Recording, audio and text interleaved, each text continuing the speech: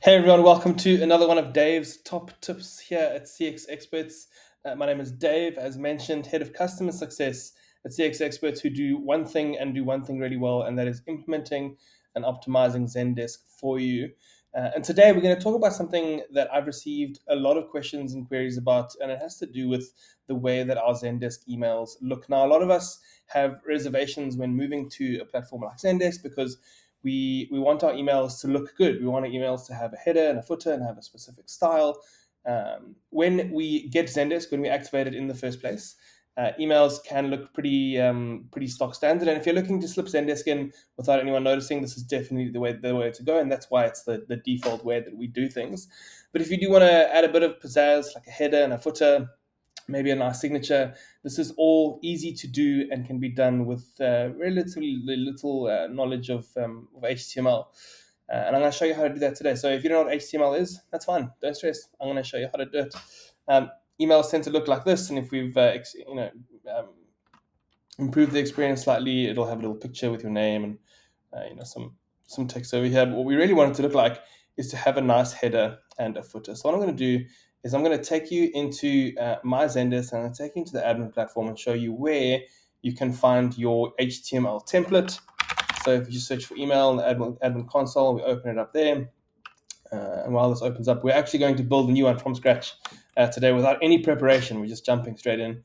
We scroll down, we'll see an email template that I have written and that you are welcome to get from us. Feel free to request this from us at info@cxexperts.co.za. It's not the stock one, but you can take it. You can put it into an HTML visualizer, copy it in. And here we're going to see that our emails look pretty simple. We have a nice big purple header, and then in the footer, we have our website, and then powered by Zendesk. Now, we do have the ability to edit all of this as long as we keep the all-important content placeholder there in the middle. Don't edit that, don't change that. So what I'm going to do is I'm going to show you how to create a template for a company that we created fictitiously called Lemon Electric. So the first thing I want to do is I want to change the color scheme. So let's find a nice color with a lemon. For lemon, we tend to go with yellow. I don't know, I think I like let's go with a green background. I quite like the green, so let's go find the green that we like. I quite like this green. I'm just going to take my color picker tool and I'm going to find it, and I now have it logged on my color picker tool. It's 8D, whatever that hex code is. You can find it, you can change it. And at the moment, this HTML is pulling in a hex code for this purple over here. And if I want to just double check what that purple is, I can just find it over there, and I can see that it's that one with the B6. So we're going to find, let's see if we can find all those ones. And all we're going to do is we're going to replace it with our new lemon one over there. So there's the background. We're going to keep replacing these until all the purple is gone. And we're going to keep replacing. Do we have any more? I think we have a bit more purple over there. Some more purple over there. Some more purple over there. Some more purple over there. Cool. And all the purple's gone. Simple as that. Next, we're going to find ourselves a nice little 16 by 9 logo. So let's just choose this one, for example. I'm going to copy this image and I'm going to put it into a background removing tool, which is, again, free online, waiting for you now. I don't know whose logo this is, but I'm going to steal it for this the purposes of this demo. So they've got my lemon. And now, because we can't drop and drag things in here, we would need to upload this so we can turn it into a public URL. I tend to just do this in my guide. So I'll go into guide. This is our guide admin, visualizer. And I'll go into a theme where I can access the code, like Copenhagen, edit the code, and then I'm going to upload this as an asset. And again, I'm doing this without any preparation, just to show you how easy it actually is. There's the lemon. I'm going to drag it in. Will it go in? And I think it has. There you go. There's the lemon. So I'm going to copy this image address, and I'm going to go and see if I can find where I need to replace it. I think it's going to be the first link we have. It's going to be this one here. Paste it in. Oh, there it's lemon, but now it looks a bit weird. So I'm gonna change the dimensions a little bit, and where we put that in over here, See, where we put it in. Yeah, we put it in here, I think. We can go check this if we want to see that's the right one. And there's the lemon logo.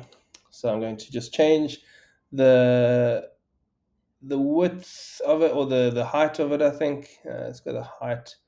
Let's make the height 30. No, that wasn't it. Here, width in the, so let's make the width slightly smaller. So let's make the width 250. We can play around with this to make it look however we want. But if I make the width 0, it's just going to go to its default settings. I can change it, I can edit it, I can do whatever I want. I don't like that green though, I don't like this logo, so I'm just going to remove it and I'm going to put in another one. How about we just find a simple lemon without any green on it, something similar to that. Let's go here, lemon energize, why not? Copy image, put it in my background remover. There, I'm going to download it. Lemon number 2, save it. I'm going to upload it into my, so it probably says no special characters. Yeah, so I need to rename it. If you get that error, don't stress. We're just going to rename it to lemon 2, and we're going to put it in just like that. There it is, lemon 2. I'm going to copy the image address, and I'm just going to go up here and replace my image, which I think is the first link.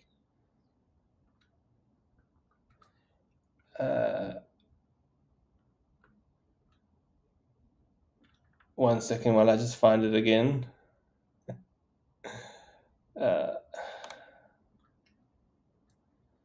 Okay, well, I can just insert an image. I'll just insert an image here. Insert image from a link. Okay, and there it is. I can play around with this. I can make it bigger. I can make it smaller. I can crop it if I need to. Put it on the left or on the right. We can play around with a whole bunch of things here, but I can make this all sensitive if we need to.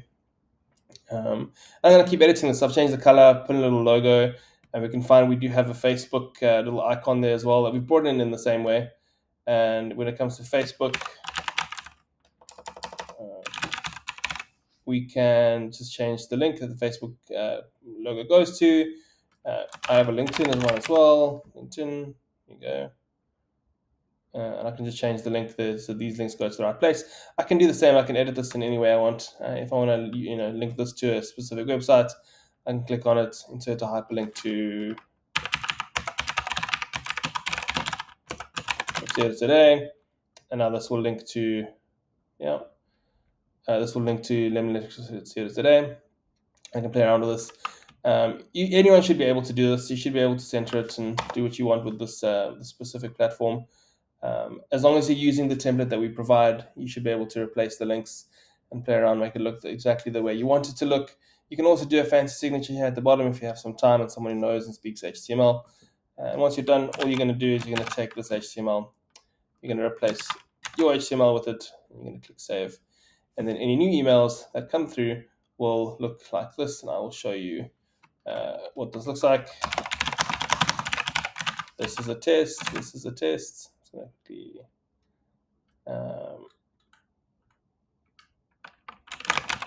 just to give you an example of what it looks like. As the request, I'm going to put in a CX Experts employee.